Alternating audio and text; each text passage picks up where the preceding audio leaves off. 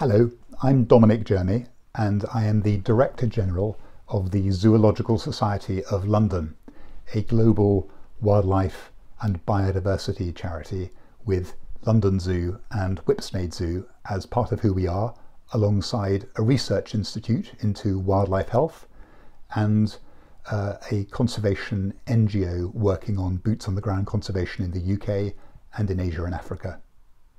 I'm delighted to be contributing to the Cannes Perspectives series, and my first thoughts are about my life. How did I get to where I am and who I am today? Well, it's been a long journey, and I probably began when I was a little boy in short trousers with scuffed knees, going to London Zoo and being taken there by my parents as part of the beginning of my understanding of the natural world and of wildlife, biodiversity, and how we as people engage with that natural world. Fast forward a few years, and when I was coming up to leave school, I saw an advertisement for a learning language scholarship, and I applied for this advertisement and I got the scholarship, and that took me off to South America, to Latin America, before going off to university. And from that came two things. One was an absolute love of learning languages and of engaging with people whose cultures were different from my own. And the second was a real question about how we as humanity and as different societies are engaging with and treating nature. I saw some extraordinary things there, both marvels of the natural world, including the Amazon rainforest. I also saw how we had scoured with, for example, some of our copper mines, the natural world, and how we'd had an enormous impact that just made me question whether we were getting our balance right. From those experiences, when I left university, I wanted to change the world, and I wanted to do it one species at a time or one peoples at a time. And so I signed up after a brief stint working in finance as a diplomat. And that's where I've spent most of my professional career before joining the Zoological Society of London. Most recently, I was British Ambassador in the Gulf, in the United Arab Emirates, and then in Afghanistan. And I first started going to Afghanistan in the late 1990s when the Taliban had just taken Kabul. That was an incredibly grim time to get to know a country and its people. There had been a bitter civil war going on for many years, and I was working in support of a UN peace process that ultimately did not succeed. I was the single Western diplomat based in Afghanistan. Incredible now when you think about the United Kingdom has one of its largest embassies in Afghanistan. The United States has its largest embassy there. But in those days, there was just me from the OECD, from the Western European and North American countries based in Afghanistan. And that was a time where people were unable to go to school, no children in school, women were unable to walk on the streets, and killings continued through the civil war at a very, very high rate. It was a ghastly time to see a country, to get to know its people, and also to see the impact on the landscape of desperately poor people chopping down trees for firewood, desperately poor people killing anything that they could eat because they were starving. Now, when I was most recently in Afghanistan as British Ambassador, it still remains a very troubled place, but goodness, some things have improved massively for the better. There is now education, universities are open. I met many very capable women in senior positions, and yes, fighting does continue in many areas, and yes, it is far from being a peaceful or stable society, but it is a country, it is a society where there is so much more hope than there was 20 years ago when I first started to get to know Afghanistan.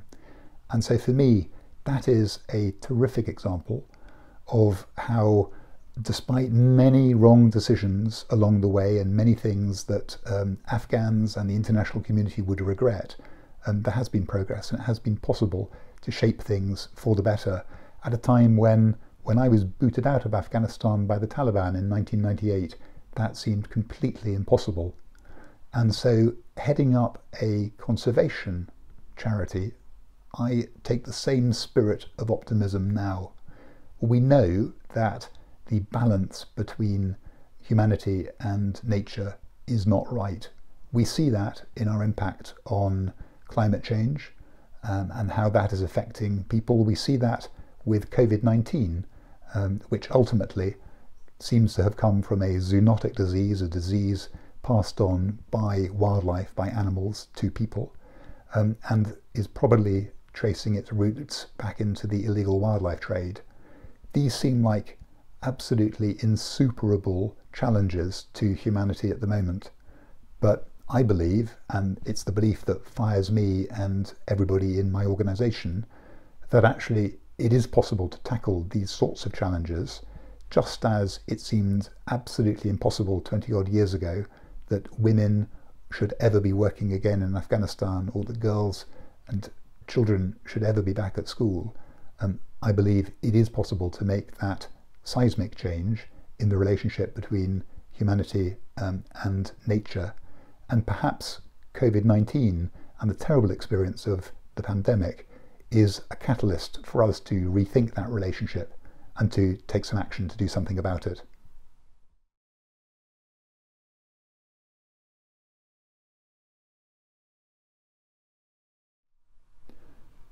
What do I care about?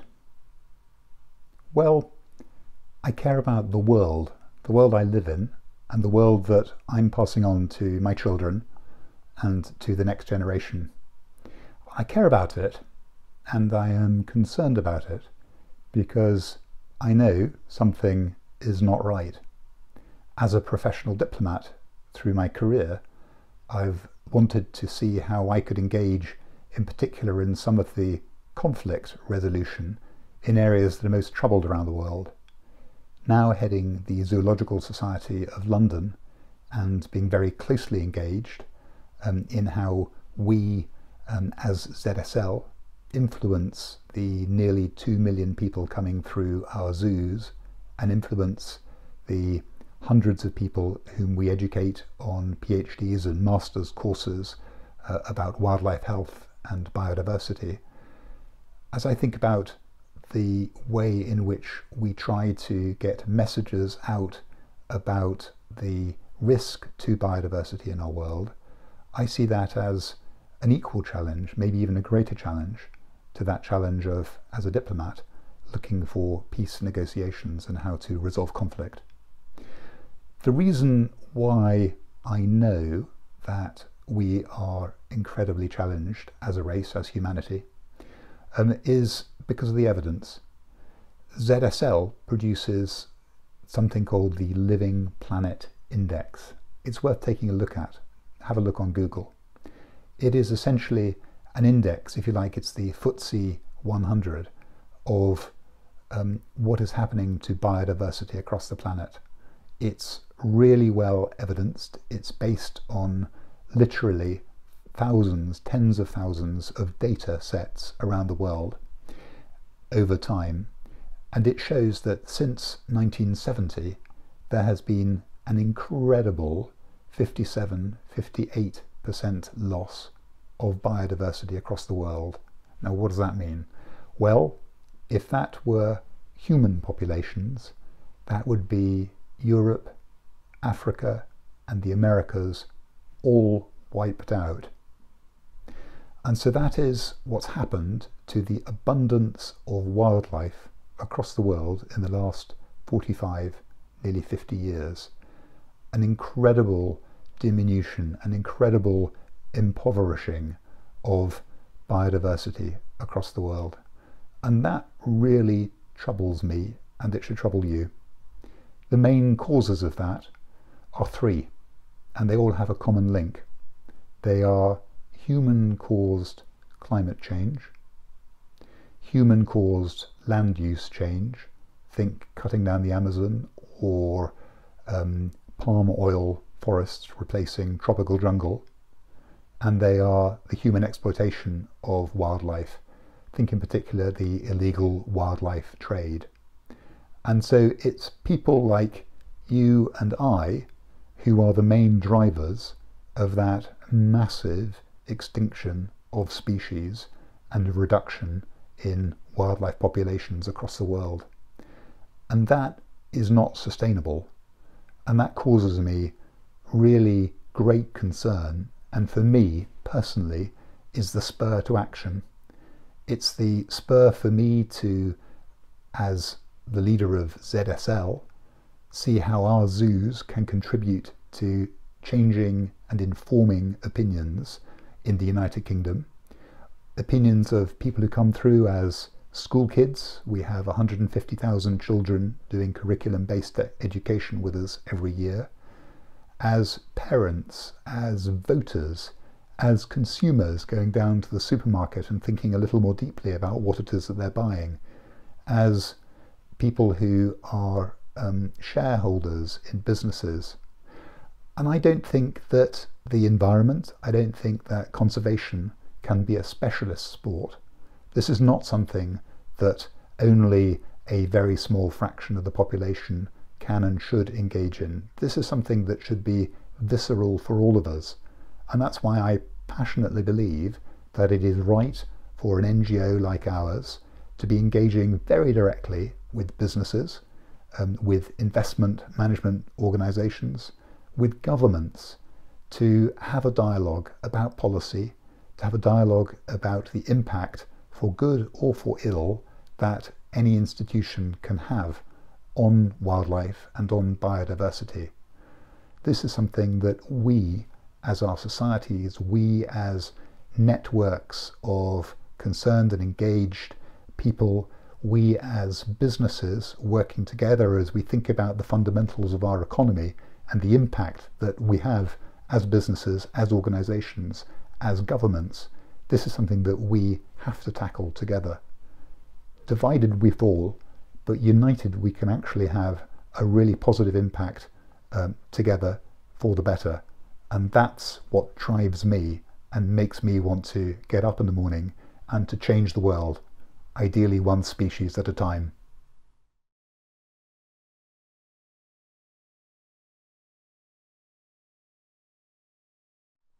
Reflecting for a moment of the impact of COVID-19, this is primarily a people tragedy. It is a pandemic that will have a massive impact across the globe on our societies, on our economy, on individual businesses. ZSL, with our zoos closed, which is our main source of income, has been terribly affected by COVID-19. We risk going out of business and being unable to open our zoos, and also unable to continue with our wildlife health research, our science, and with our conservation around the world. All of these are enormously important, significant consequences from COVID-19. It is, though, at its heart, a people tragedy, and if you or somebody you love has been really badly affected by this disease, then you know all about it from a very, very personal perspective, and that is what mounts up to have that societal impact. So as I think about it as something that impacts my organisation, the organisation I lead, and the society that I live in, I'm very conscious that behind those larger perspectives there are so many individual stories, both of heroism, our care workers in the UK, the NHS, and others who have been just incredible during this lockdown period, but also of enormous grief and tragedy. For us and for me, I'm very conscious of COVID-19 having its roots in zoonotic disease. These are diseases that exist in wildlife populations and can move into the human population. As the Zoological Society of London, we have a particular expertise in wildlife health and in the management of zoonotic disease in wildlife populations. We've been working on the research to stop Ebola in West Africa moving from bats to people and killing tens of thousands more people in West Africa as a result. And we've been looking at ways that you can manage these diseases in wildlife populations in ways that are sustainable, that don't, for example, involve the extermination of entire species as a way of containing the threat, but that involve other policy and science-based, evidence-based ways of approaching these risks. And we've been talking about the risk of pandemic, and in particular the risk of diseases migrating from bats to people for many years now, and raising the flag of concern about that relationship between wildlife and people, and how in an unmanaged way that poses enormous risks to us. And COVID-19 has had a devastating impact, as I said earlier, on so many people, but there are even worse pathogens that can be carried by bats. There are even worse zoonotic diseases that are awaiting around the corner if we don't get a grip on this relationship between wildlife and people. There is a second element that seems highly likely as a cause of COVID-19's pandemic, and that is the illegal wildlife trade. So at the moment, we don't know for certain what caused this pandemic.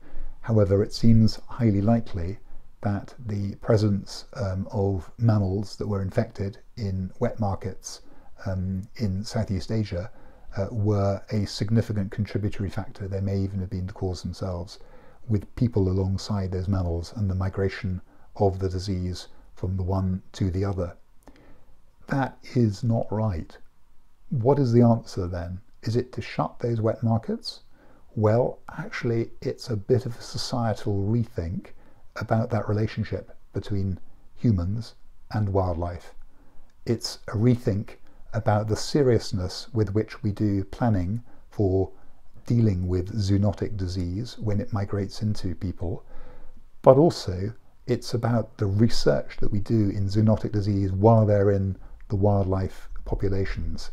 That's research that ZSL is absolutely at the heart of, and that we want to apply even more vigorously and in a more targeted way to ensure that there is not going to be a COVID-20 or a COVID-21 or another Ebola or other massive pandemic coming from bats or other wildlife species, and that we are prepared for such threats in the future far better than we've been in the past. So as I look at the impact of COVID-19, I look at it as something that we wouldn't wish on anybody, something that is deeply, deeply tragic for those who are directly involved, something that has now caused a systemic threat to the global economy with lockdown, and also something that can be addressed, can be prevented happening again.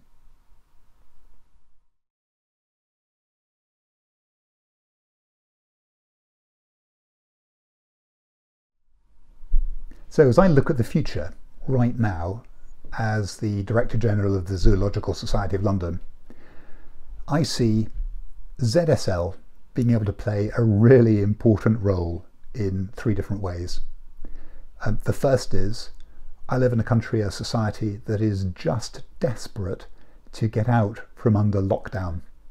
The easing of lockdown, as I record this, has begun in the United Kingdom, and our two zoos, London and Whipsnade zoos, offer outside experiences with social distancing very possible, and with highly visible ways of ensuring that the whole experience is COVID secure for individuals, for families, for people to go and enjoy engaging with nature again, and enjoy getting outside and getting out of their homes after so many months of lockdown.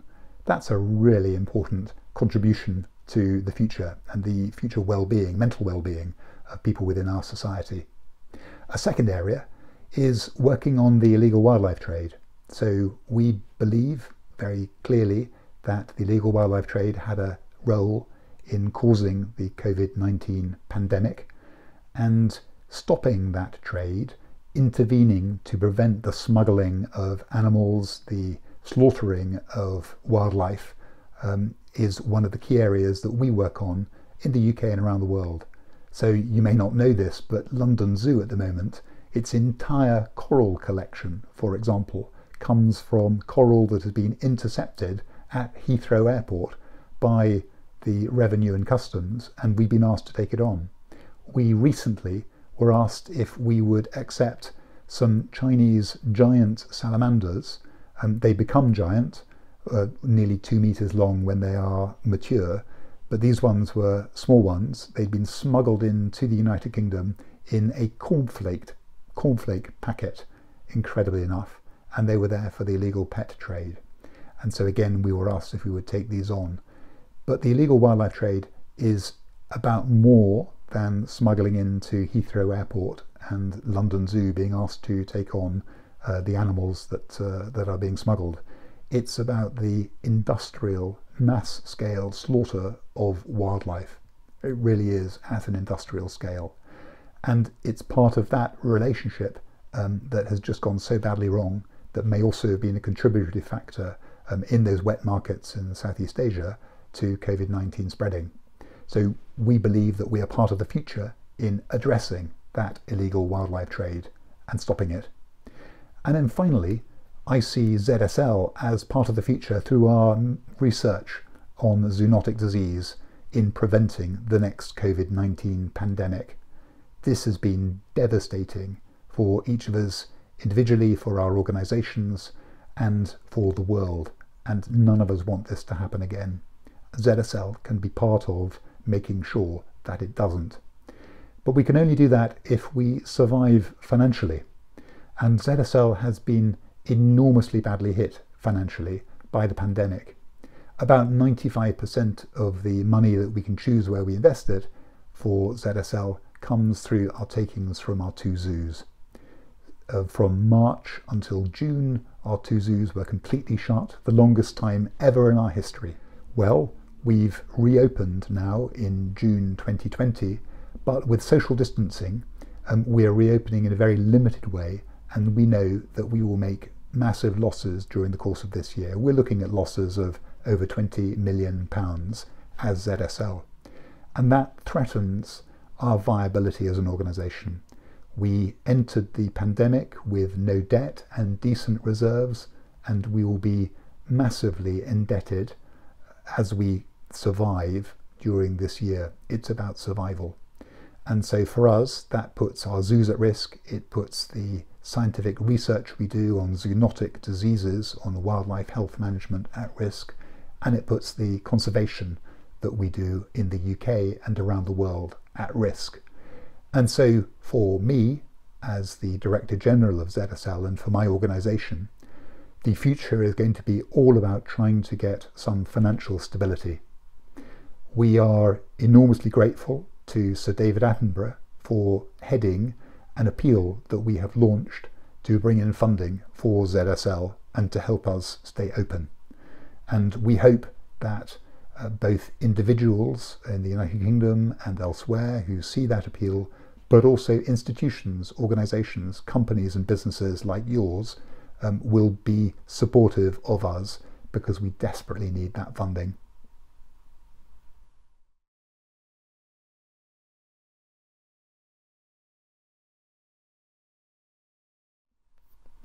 So I ask myself the question, has everything changed as a result of COVID-19?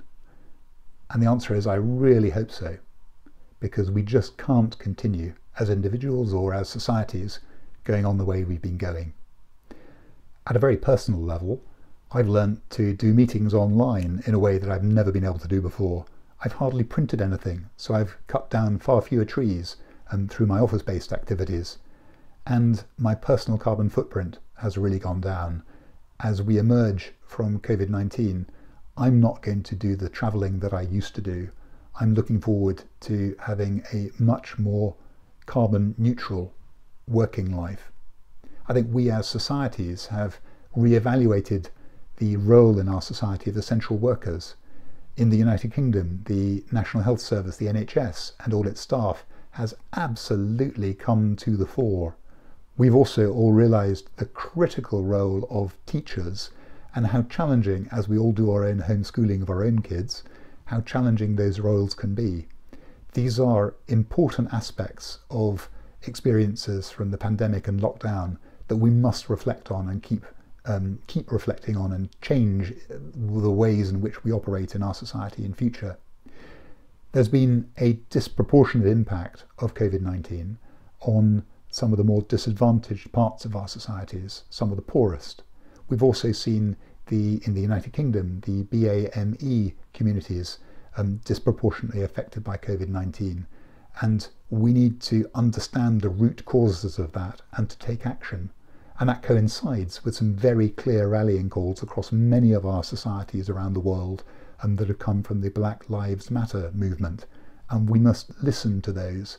So yes, COVID-19 is a period of change, and it needs to be a period of permanent change.